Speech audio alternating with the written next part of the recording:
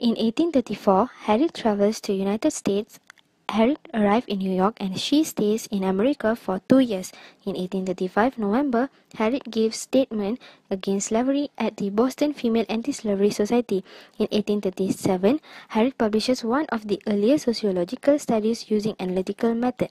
In 1838, she writes a travelogue and also she writes articles for journal. In 1839, Harriet travels to the continent to examine the Italian setting of some Shakespeare's play, and in this year her beloved brother dies. In 1840, she moved to Tynemouth, just down the river from Newcastle. In 1841, Harriet's collection of children's stories is published. In 1844, Harriet undergoes a course of hypnotherapy. In 1845, she moved to Ambleside. In 1846, she decided to tour Near East. In 1851, she argues for freedom and rationality rather than strict discipline.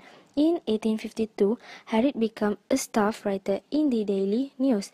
She contributes to the Westminster Review. In 1855, finding herself suffering from heart disease, Harriet begins writing her autobiography and obituary. In 1866, she joined with other prominent women writers. In 1869, she helps found the National Association for the Repeal of the Contagious Disease Act. In 1876, Harriet dies of bronchitis at her home in Ambleside, which is known as the Knoll. She is buried in family grave in Keyhole Cemetery, Birmingham. Created using Powtoon.